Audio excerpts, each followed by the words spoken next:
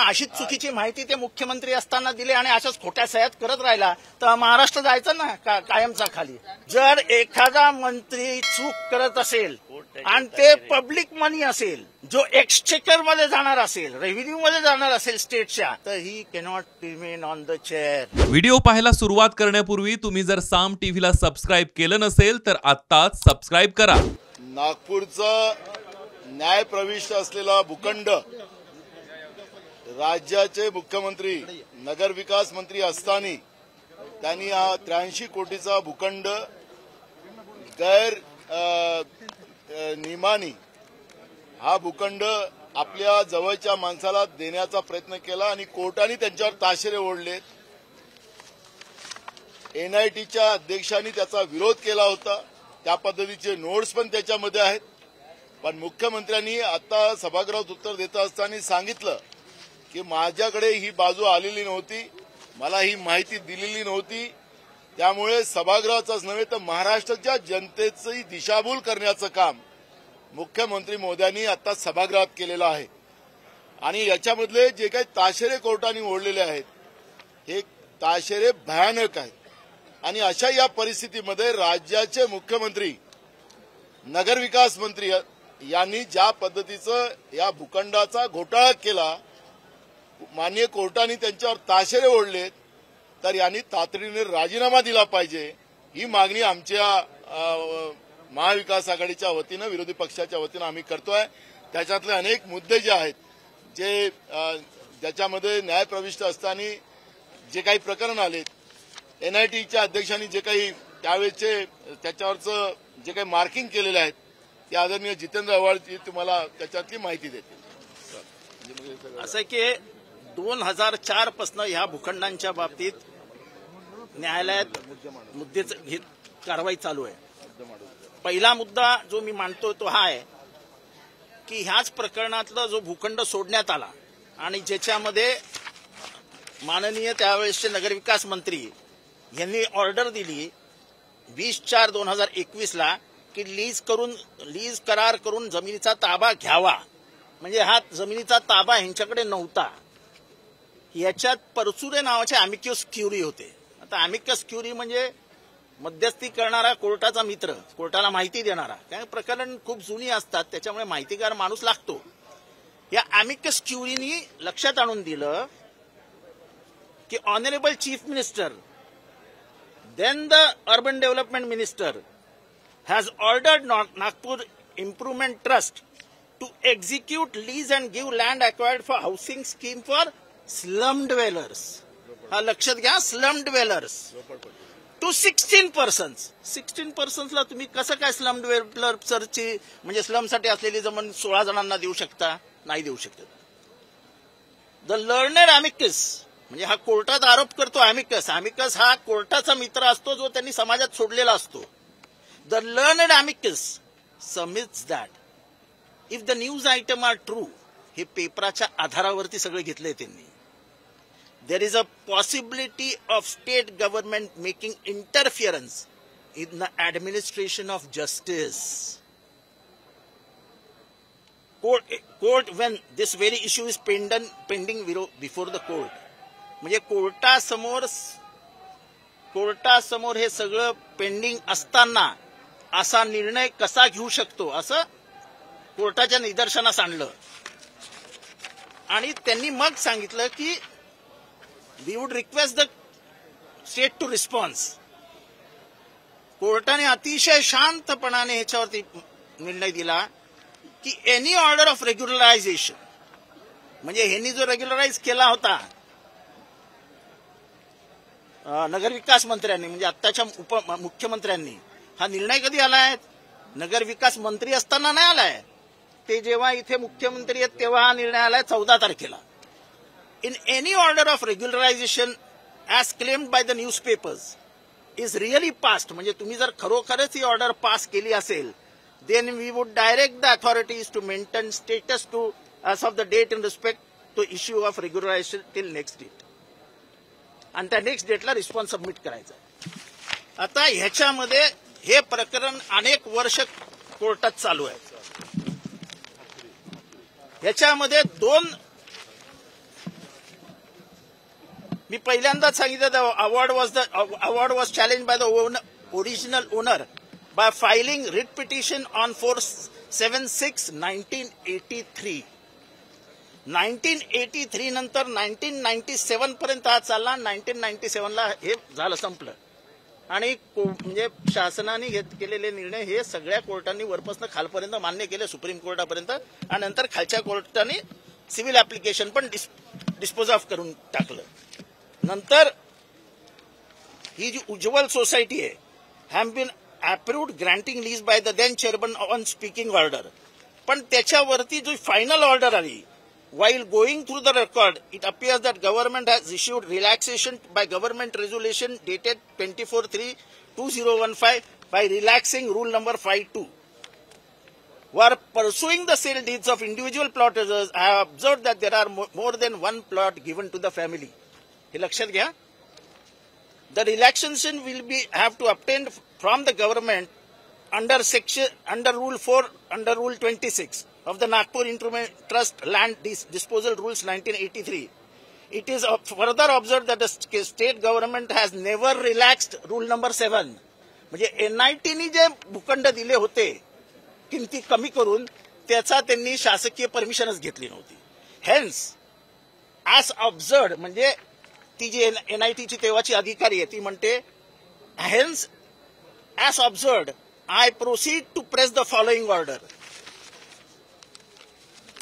The executive officer of Nagpur Improvement Trust, Nagpur, shall place the matter before the rate fixation committee for a fixation of rate constituted under Rule 7 or 2 of Nagpur Improvement Trust and Disposable Lands of 1983. After fixation of the premium, the written consent of all the plot holders for payment of land cost as decided by rate fixation committee shall be sought. After obtaining the written consent from the plot holders for payment of land costs, the proposal for relaxation of Rule 52 and Rule 4 under Rule 26 of the Nagpur Improvement Trust Land Disposal Rules 1983 will be sent to the government by the executive officer. Allotment letters dated 15/7/2017 to all applicants shall be cancelled and premium paid by the applicants shall be refunded to them immediately, stating the reason of revision of premium as may be decided by the rate fixation committee. The allotment letters dated 2017 issued to the applicants must be called back from the applicants so that no third party interest can be created by misusing the allotment letter.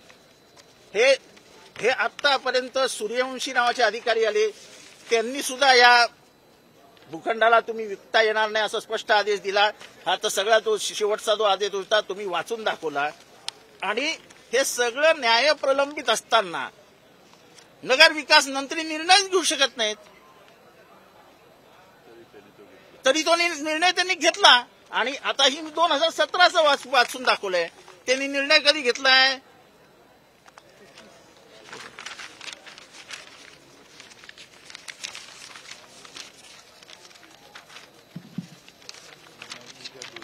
हा निर्णय त्यांनी कधी घेतलाय?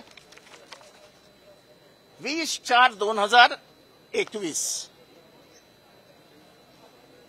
हे जेव्हा कोर्टाच्या निदर्शनास आणून दिलं, कोर्टाने त्यांचा निर्णय स्टे करून टाकला. आता सभागृहात आम्ही गेल्यावरती ते बोलतात की हे प्रकरण न्यायप्रविष्ट आहे, तुम्ही बोलू नका. मग न्यायप्रविष्ट प्रकरणामध्ये स्वतः मंत्री महोदय निर्णय घेतात कसा? आणि आता ते मुख्यमंत्री आहेत. आणि ही ऑर्डर कधी झाली आहे? ते मुख्यमंत्री असताना ऑर्डर झाली आहे. आणि सभागृहात आम्हाला, म्हणजे माझा तर घसा सुकलाय सकाळपासून. आम्ही ओरडतो, अध्यक्ष बोलूच देत नाहीत.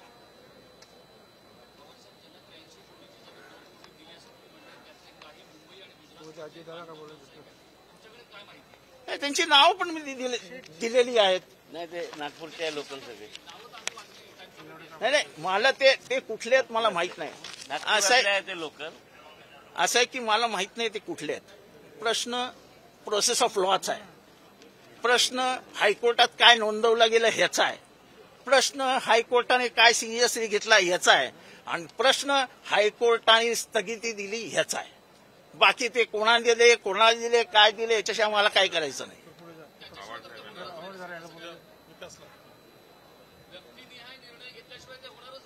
नाही ते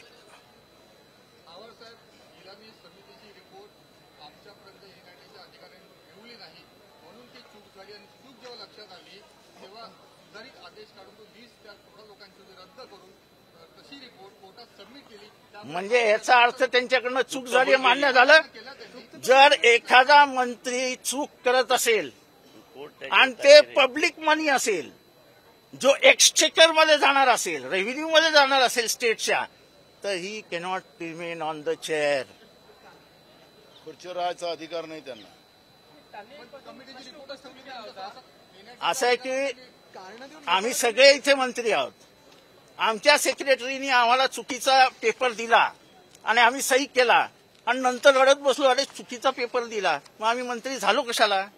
ही अक्कल पाहिजे की क्लार्क पासून सेक्रेटरी पर्यंत जे काही रिपोर्ट येतात ते डोक्याखाली घालून ग्रास्प करून त्याच्यावर सही करता आली पाहिजे.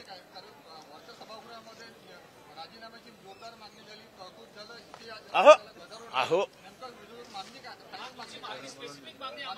स्पेसिफिक मागणी ही आहे की हे मुख्यमंत्री असताना त्यांनी नगरविकास मंत्री म्हणून घेतलेल्या निर्णयावरती स्थगिती आली आहे आणि आता ही सगळी कागदपत्र परत कोर्टात जाणार आहे. त्यामुळे सासरे ओढले ना.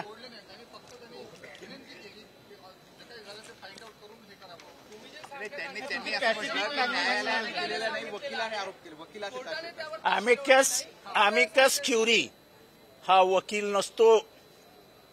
ही म्हणजे ही चुकीची माहिती तुम्ही घ्या. एक मिनिट तुम्ही परिषदेत ते काय बोलले मला सांगू नका. अमिकस क्युरीचा अर्थ काय. कोर्टाचा मित्र. कोर्टाच्या मित्राचं काम काय असतं. कोर्टाला माहिती देणे वस्तुस्थिती कळवणे. त्यांनी वस्तुस्थिती कळवली आणि म्हणून अमिकस क्युरीचं जे काय असतं ते कोर्टाने एवढं गांभीर्याने घेतलं आणि म्हणून कोर्टाने स्थगिती आदेश दिले. आता तुम्ही काय सांगताय की ते सांगतात आम्हाला काही सांगितलंच नव्हती कोणी. असं मंत्री महोदय म्हणू शकतात का हाच प्रश्न आहे. मग तर त्यांना अशीच चुकीची माहिती ते मुख्यमंत्री असताना दिली आणि अशाच खोट्या सह्यात करत राहिला तर महाराष्ट्र जायचं ना कायमचा खाली. आम्ही असं आहे की ना अधिकारच नाही खुर्चीवर राहण्याचा. अहो त्यांना खुर्चीवर राहण्याचा अधिकारच नाही ना. असं आहे की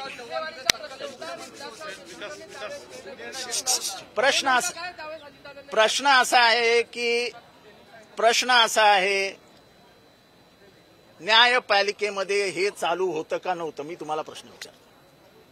न्यायपालिकेमध्ये एखादा निर्णय झाला नसेल तर शासनाला न्यायपालिकेच्या मध्ये जाऊन निर्णय देण्याचा अधिकार आहे का. मग तुम्ही तरी मला हा प्रश्न कसा विचारता की 2007 साली काय झालं आणि 2014 साली काय झालं. प्रश्न एवढाच आहे आमचा की ज्या न्यायपालिकेमध्ये हा सगळे निर्णय प्रलंबित आहेत त्याच्यातला तुम्ही एक मुद्दा घेता आणि त्याच्यावर न्याय देऊन टाकता. जो न्याय देण्याचा अधिकार फक्त हायकोर्टाला आहे. कारण का हायकोर्टापुढे ही याचिका चालू आहे आणि ही याचिका नाही आहे. दिस is a public interest litigation. Anil वडपल्लीवार आणि हे वृत्तपत्रातल्या भ्रष्टाचाराच्या बातम्यांवरती ही PIL आहे. म्हणजे ही कोणी इंडिव्हिज्युअली केलेली नाही. स्वतः हायकोर्टच्या जजनी ह्या सगळं वृत्तपत्र वाचून ती याचिका घेतली आणि याचिका बनवून आपल्याकडे घेतली आणि हे सुमोटो घेतलेली आहे. आणि ही अमिकस क्युरी हे सगळं कोर्टाने केलेलं आहे. आम्ही काही म्हणत नाही. न्यायपालिकेच्या अधिकाराचा हस्तक्षेप केला असं म्हणायचं. ते तसंच म्हटलेत ना. मग तुम्ही याच्यावर काही कोर्टात जाणार का पुन्हा. अहो आता 4 तारखेला हिअरिंग आहे. बघा या खुर्चीवर ते बसले असतील तर या केसमध्ये ते गडबड करू शकतात म्हणून त्यांनी पहिले राजीनामा दिला पाहिजे ही मागणी या निमित्तानं. अहो ते कुठलेच आयुध काढत नाही. असं आहे की मगाशी जेव्हा तो इंटरफेथचा काय हे निघाला तेव्हा इंटरफेथ वरती बोलताना माननीय देवेंद्र फडणवीसजी असं म्हणाले की आम्ही काही राज्यांच्या कायद्याचा अभ्यास करतो आहोत आणि तो अभ्यास करून आम्ही इथे कायदा आणणार आहोत. बरोबर आहे. मला साधा प्रश्न विचारायचा होता की तुम्ही कुठल्या राज्यांचा कायद्यांचा अभ्यास करणार आहात आणि त्या राज्यांनी जे जे केलंय ते तुम्ही इथे लागू करणार का? कारण का इंटरफेथ मध्ये फक्त 2 राज्यांनी कायदे करण्याचं हे घेतलंय, एक गुजरात आणि दुसरं उत्तर प्रदेश. देश विदेशातील प्रत्येक घडामोडींचे लाईव्ह अपडेट मिळवण्यासाठी आता साम टीव्हीच्या सर्व सोशल मीडिया प्लॅटफॉर्मला लाईक, फॉलो आणि सबस्क्राईब करा. तसंच सर्व नोटिफिकेशनसाठी बेल आयकॉन प्रेस करायला विसरू नका.